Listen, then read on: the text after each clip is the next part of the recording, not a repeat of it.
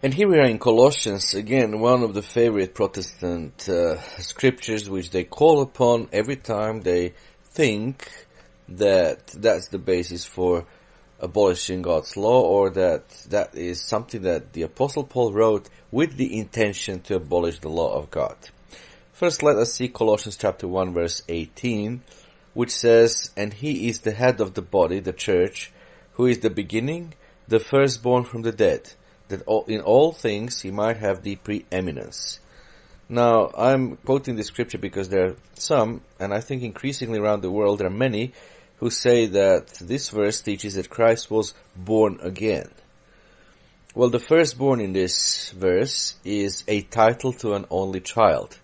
Christ is the head of the body, the one with preeminence. So firstborn shows preeminency.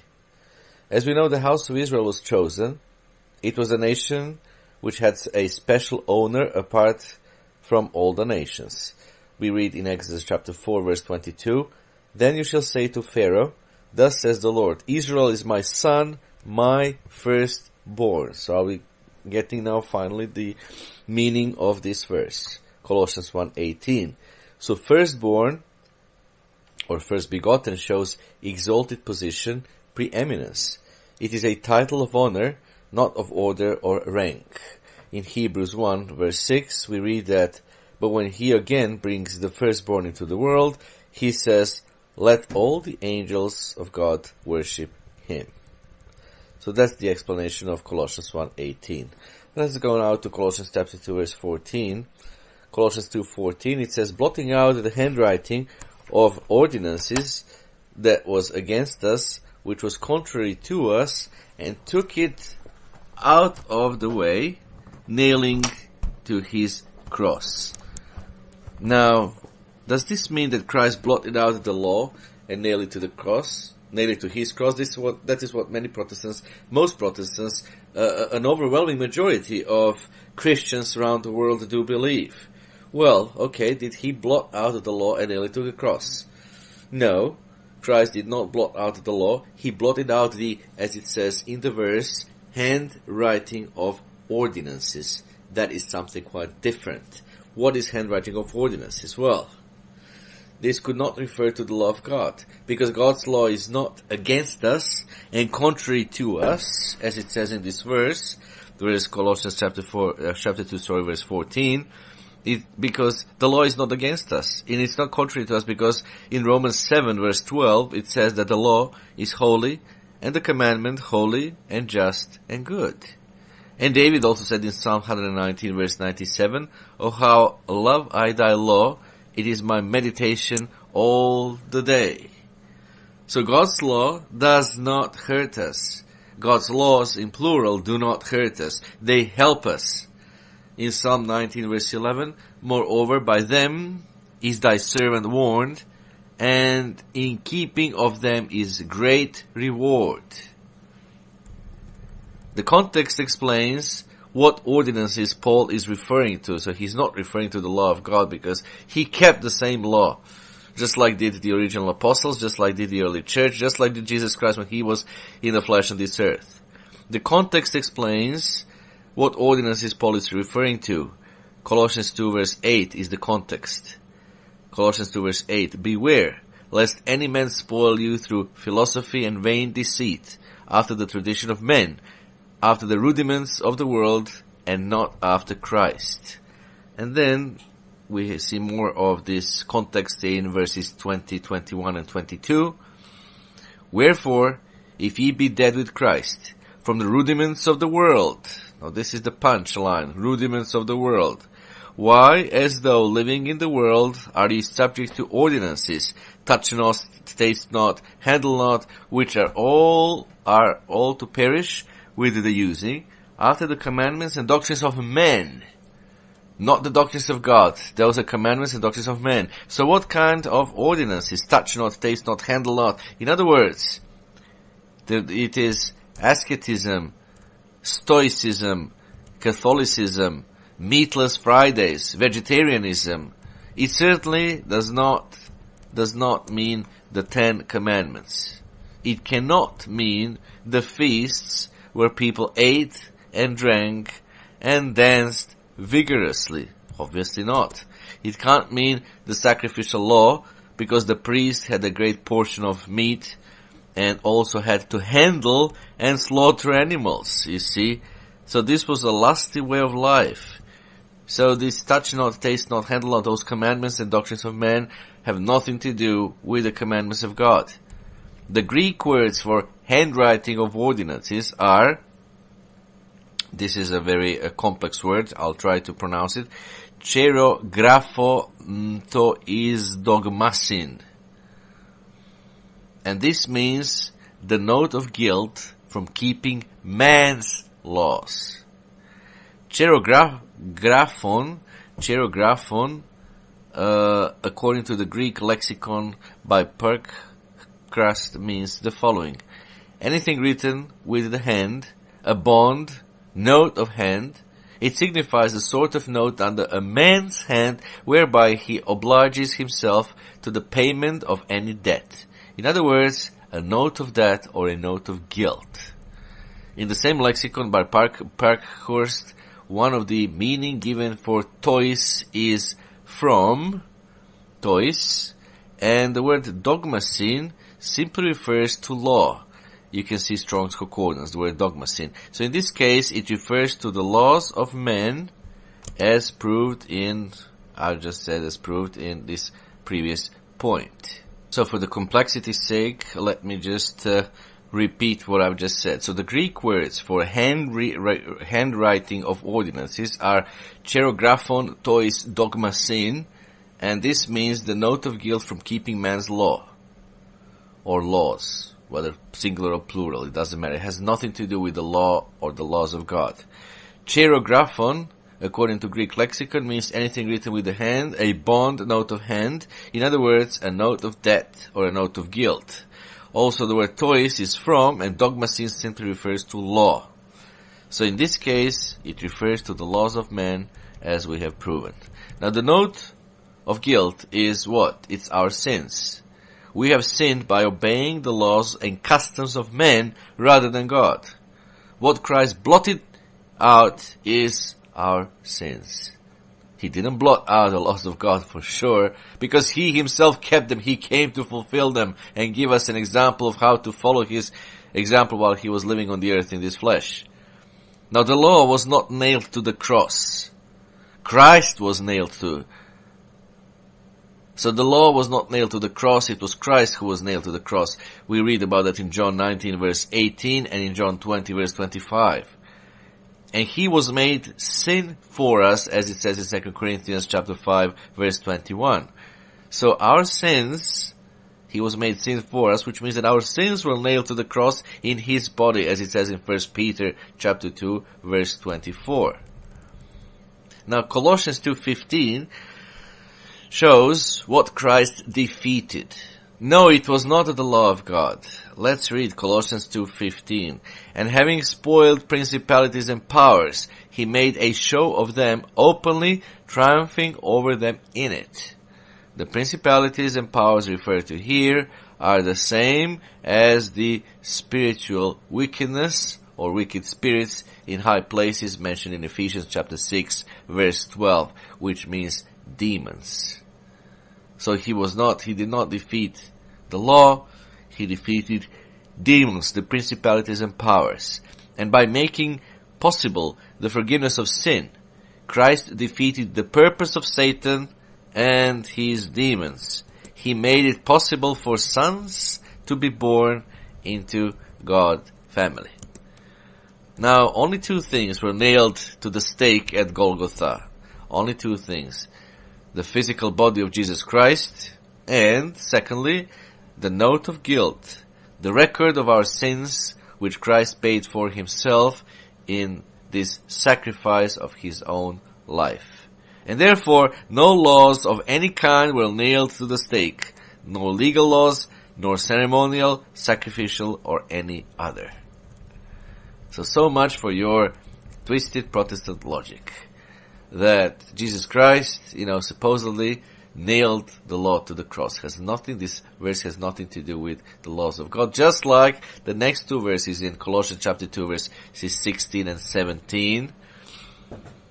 In fact, not only does not abolish the law, in fact, it gives us an endorsement of the law and encourages us to keep what is part of God's law. Colossians 2 verse 16. Let no man therefore judge you.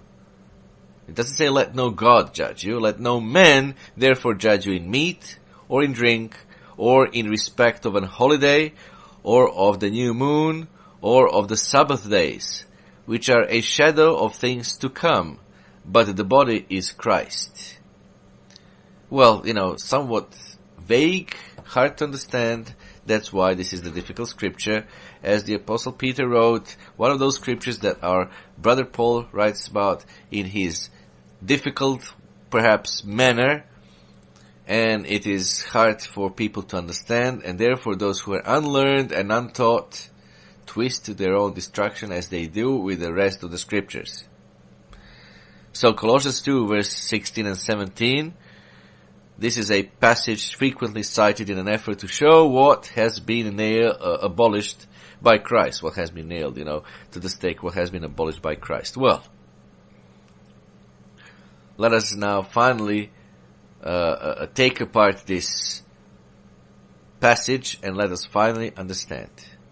So, according to that interpretation, Paul's list in meat or in drink or in respect of a holiday or of the new moon or of the Sabbath days is a reminder of what is no longer in force. That's the typical nominal Christian interpretation. However, this interpretation is clearly wrong because Christ's death did not put an end to eating and drinking or to keeping his God's holidays.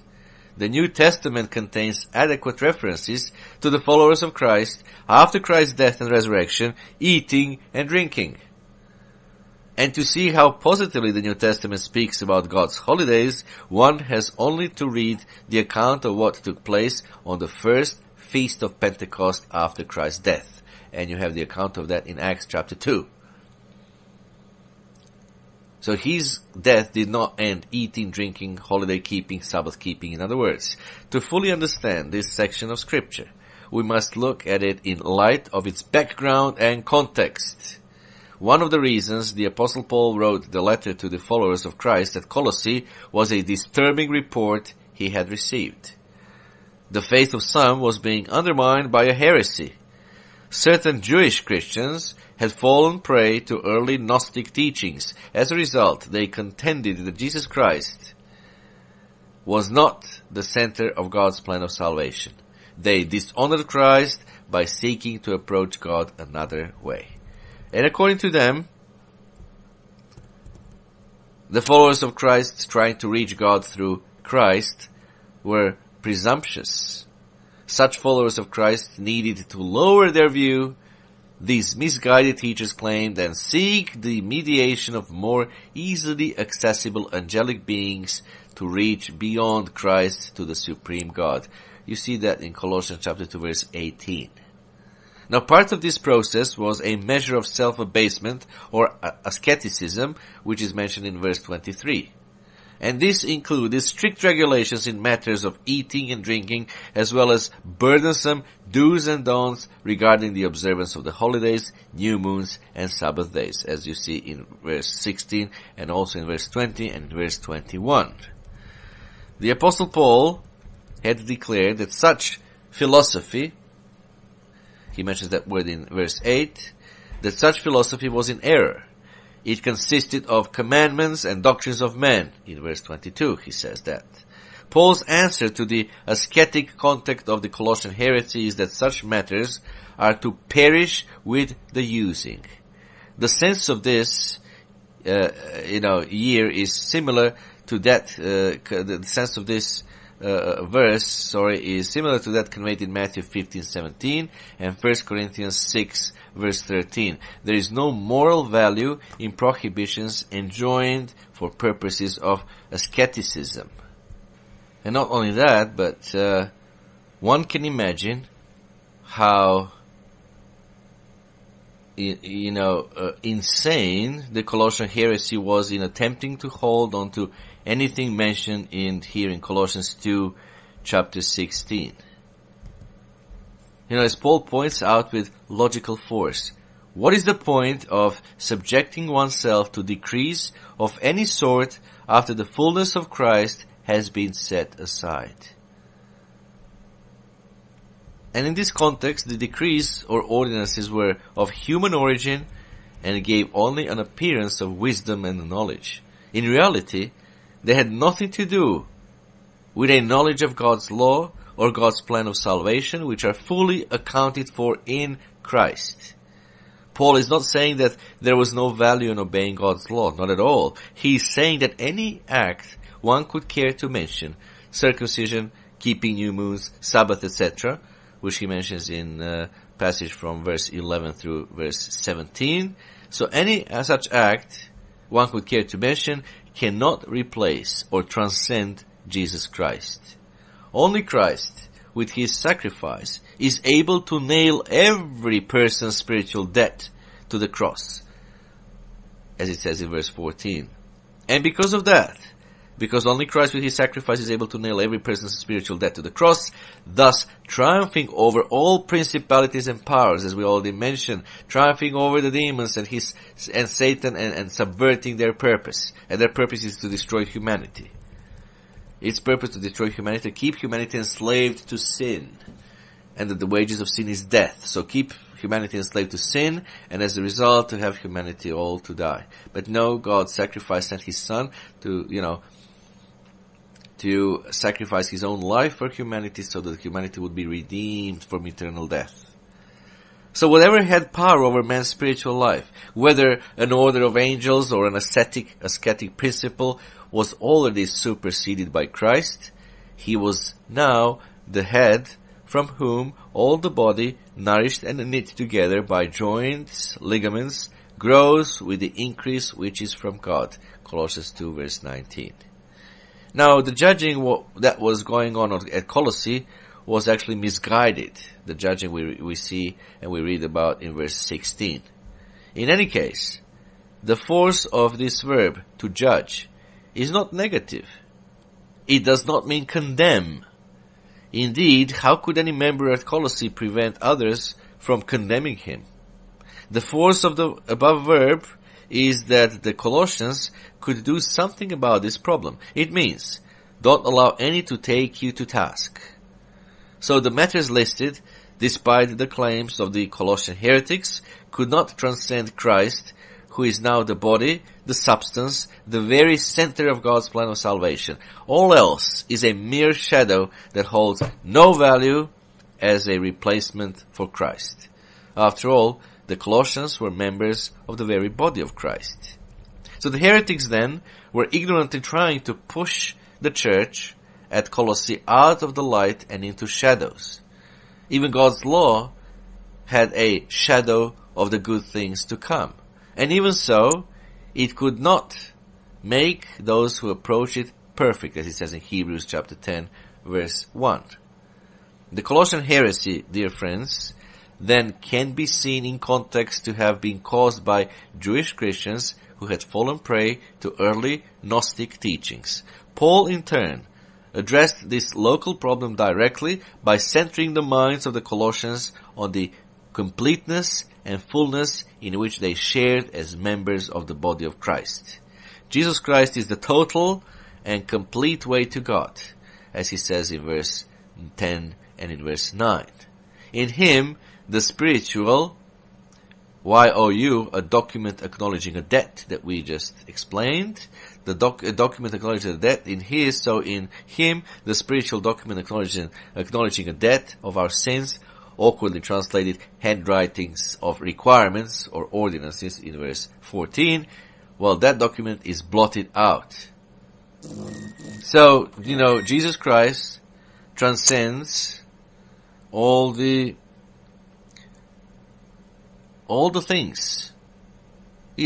Jesus Christ transcends all. That's what Paul says in Colossians 2 verse 15. And therefore, the followers of Christ at Colossae were not to let themselves be taken by heretical teachers concerning matters such as eating, drinking, holidays, new moons, and Sabbaths. After all, how could such matters possibly transcend Christ?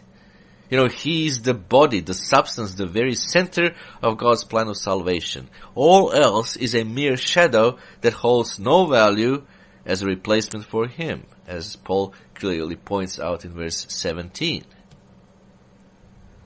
Now the word is in italics in verse 17. So it is in italics, and that means that it is not in the original text.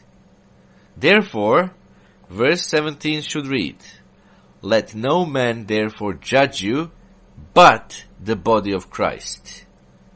The body of Christ is the church of God, as we see in verse 18. And it is the church that is our pillar and ground in the truth, as we read in 1 Timothy chapter 3, verse 15. And the church is our standard.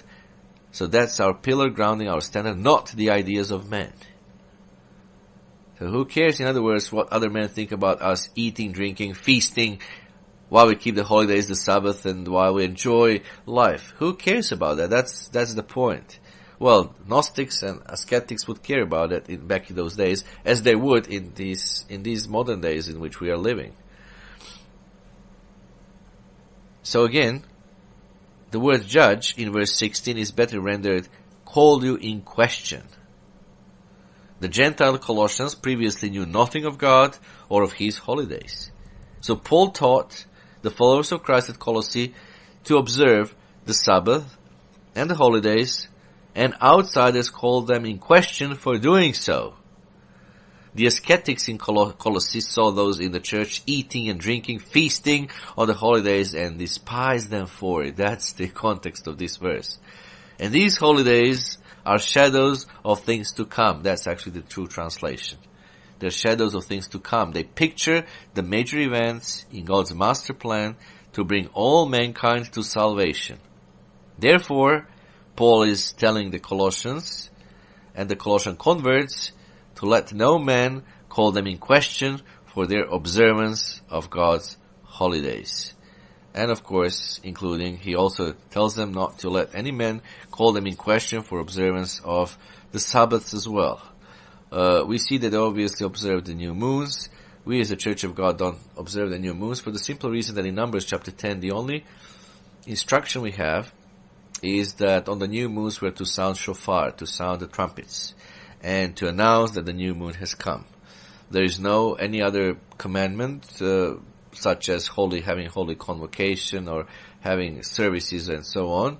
And therefore, some of us Christians today, as the new moon would approach, we would just blast our shofars in our homes, and we would remind one another that the next month in God's sacred calendar has begun. In any case, again, this passage in the Bible, Colossians chapter 2, verse 16 and 17, has nothing to do with the law of God, and even less has to do with abolishing the law of God. No, it is the Apostle Paul who is actually encouraging Christians, new converts, Gentile converts, to continue keeping God's law and not allowing any men to call them in question for the manner in which they kept God's law, with feasting on holidays, feasting, eating, drinking on the Sabbath, obviously eating, drinking perhaps when the new moon arrived, and so on. So, my dear friends, you are and I am commanded to keep God's law, which has not been abolished, not by Jesus Christ, nor by the apostles, and certainly not by the Apostle Paul.